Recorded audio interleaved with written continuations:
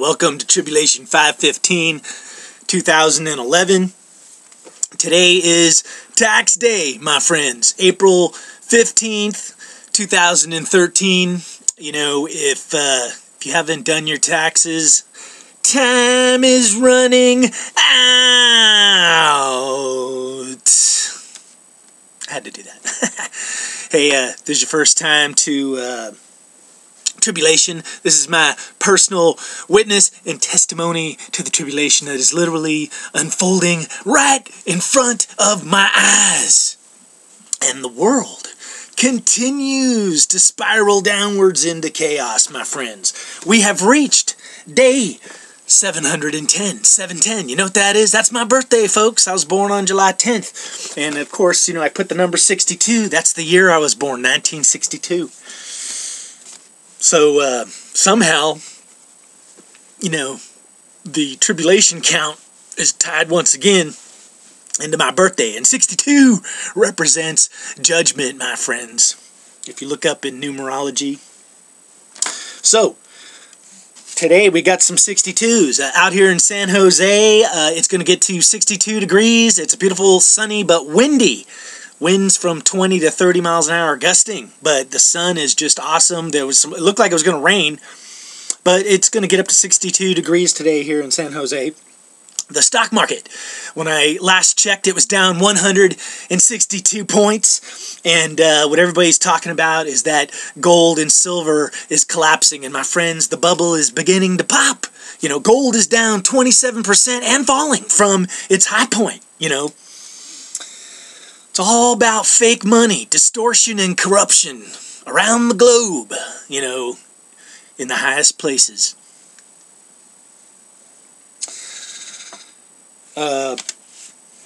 So, you know, if this is your first time here, that means, you know, your eyes are opened. You know, you're seeing what the hell's going on. And there is a lot going on, my friends. For those of you that have been with me for the last 710 days, you know, hey, keep the fight, you know. But, you know, to me, it's all about not, you know, falling into the machine. And on Operation End Times, I put up a couple of videos.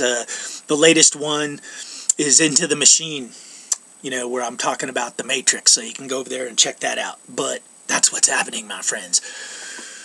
You know, the machine, the beast. You know, George Bush used a term when he was in office. He used the term, there's an axis of evil, my friends. And you know what? A couple of those countries that he threw into that axis of evil was like North Korea, Iran, and I think it was like Iraq. But, you know, a lot of people laughed at him, but, you know, as we stand here today in 2013, where the world is looking like an ever more dangerous and chaotic place, there is an axis of evil, my friends. But, you know, at this point, I'd actually call it more of a coalition of evil. And you'll notice as I read off these countries, you know, it's all countries that have heavy-handed, heavy-fisted, big government control all societies where people's freedoms are really not you know, guaranteed. But when you look at the axis of evil, I'd say the big three, you know, because that's how like World War II happened. Germany, Japan, and Italy, you know, was the axis of evil. But right now, I'd probably say it's Iran, North Korea, and Russia. And in the news, Iran over the weekend was saying, you know what, if you do anything to North Korea, we will destroy America. You know, they hate us. But like I said, it's more of a coalition. So I would throw other countries in on the mix. China, I don't believe, is a friend of ours. Pakistan hates our guts because we invaded their country to kill Osama when Obama had Osama assassinated.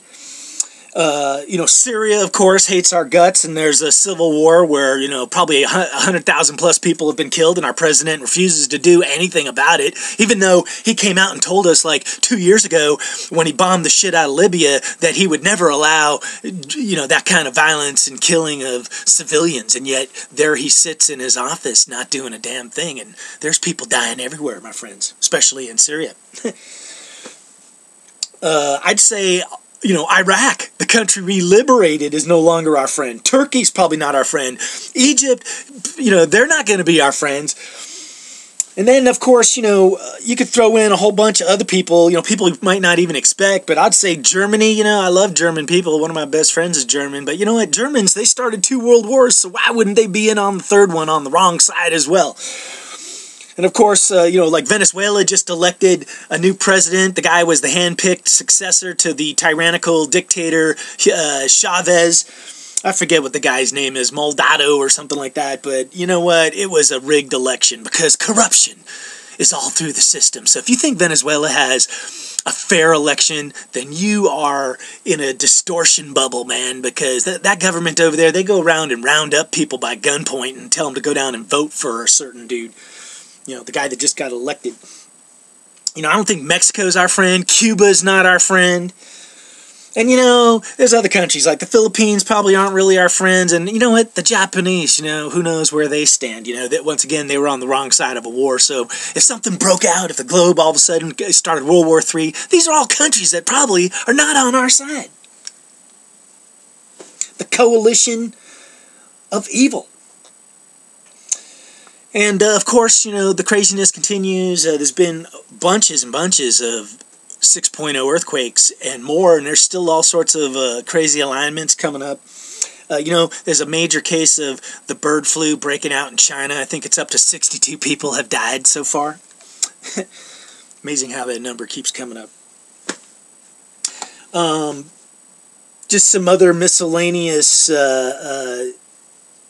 notices or things to note. This was the Sunday morning cartoon here in the Mercury News, and I just found it interesting because I've probably talked about it here on this channel, where I've brought up the fact that Jerry Brown said that California is Egypt and he was the Pharaoh. And I've talked about some stuff where it's about the Exodus and the parting of the Red Sea, especially over on Operation End Times. I've talked about that recently. But here's the cartoon on the Sunday, the political cartoon in the Mercury News of the Sunday paper this Sunday. Look at this, But it's got a course in miracles. And the first miracle is the Red Sea parting with Moses walking through. Then it's walking on water, Jesus walking on water. And then it's the U.S. senators, guns, and immigration cooperating to come up with some new laws that take away our rights and allow illegal aliens to enter into America unrestricted. But isn't that crazy, man? Like, it all kind of ties together, man, and to what I've been saying lately. Is that just coincidences? I'll tell you what, my friends, there are no coincidences anymore.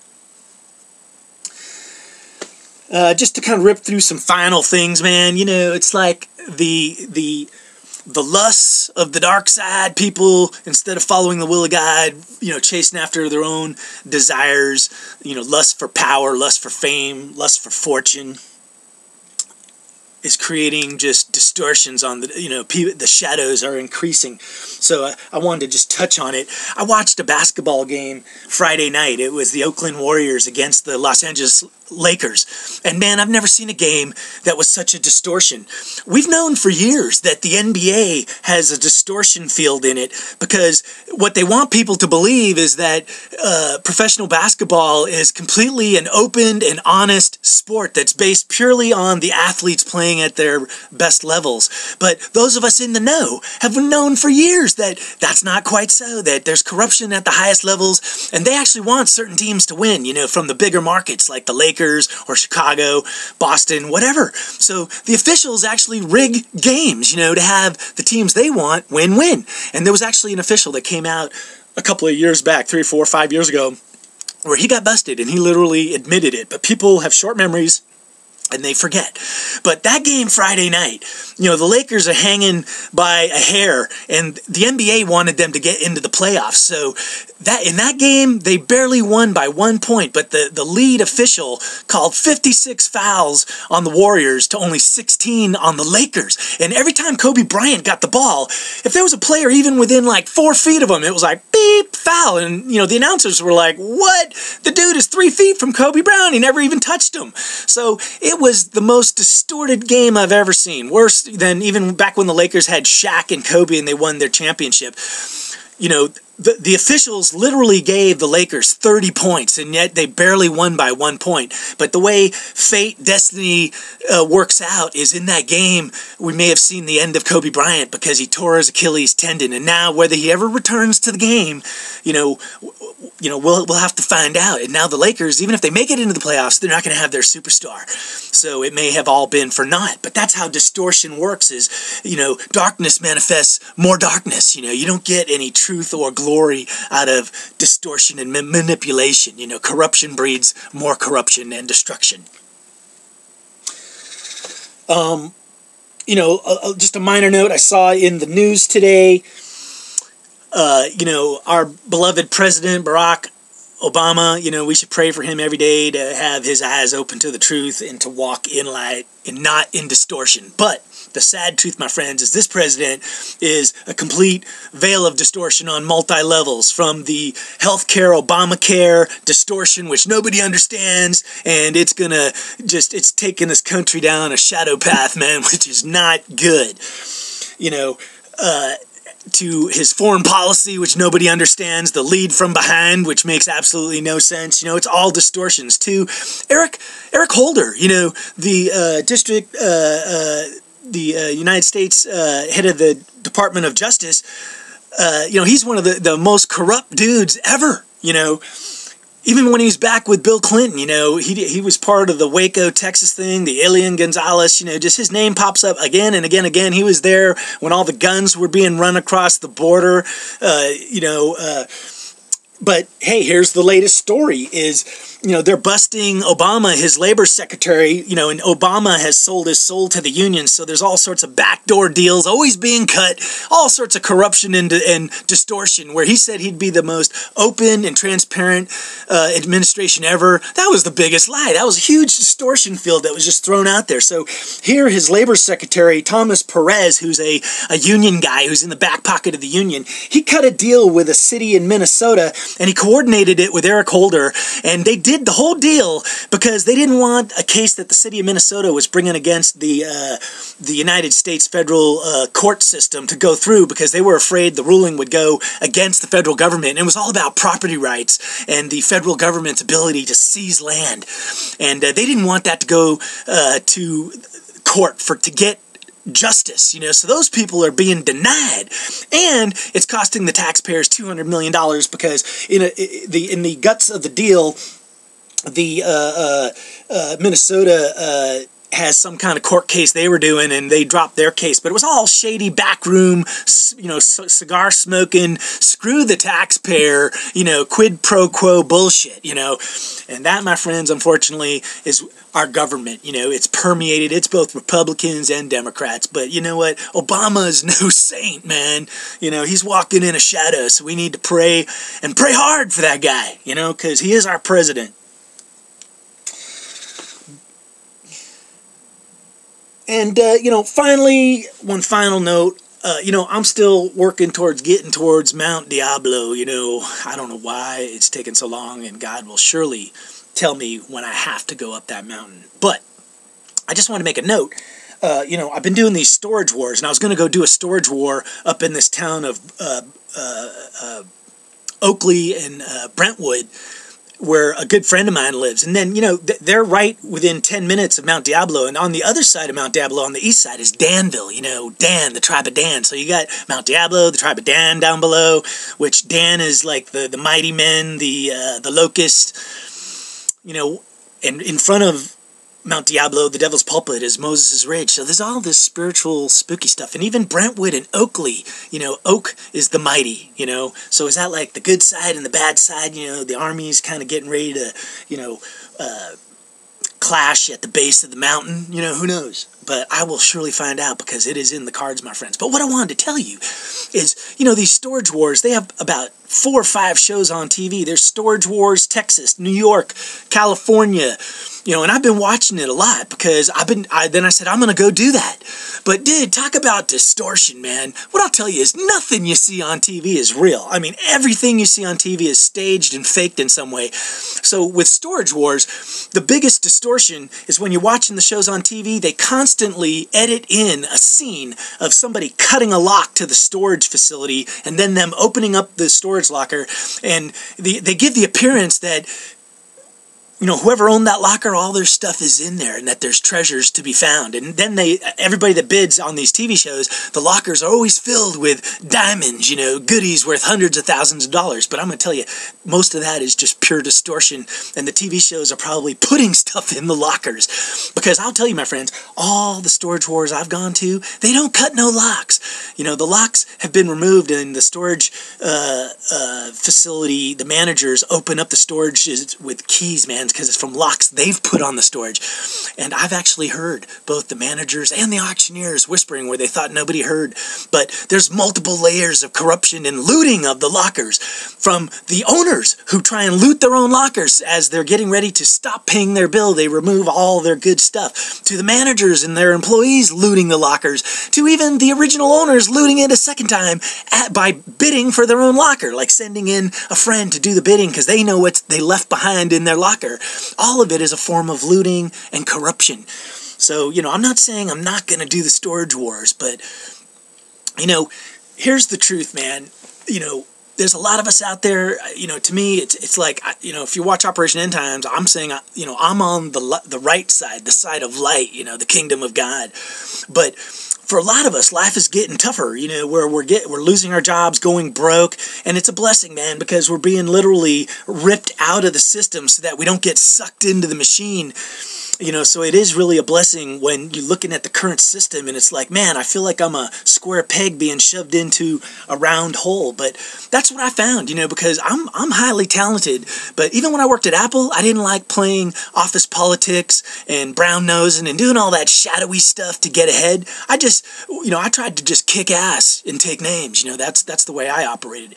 But when I tried to do my own business, I was doing video production for 17 years and, in the entertainment industry, it's nothing but snakes and wolves and a lot of shadows and everybody trying to get over on everybody. And, that's the truth of it, is that if you're walking upright and you're saying, I'm an honest individual and I'm going to trust people, you know what? The world is getting to be a harder and harder place for you to operate in because nobody else is working on those rules. They're sleeking around trying to get theirs at any cost and get over, doing quick turns on houses, even in the TV shows, the antique shows, the American Pickers, the Storage Wars. They always want to find something and then sell it for 100 times what they paid for it so they can get their instantaneous super gratification.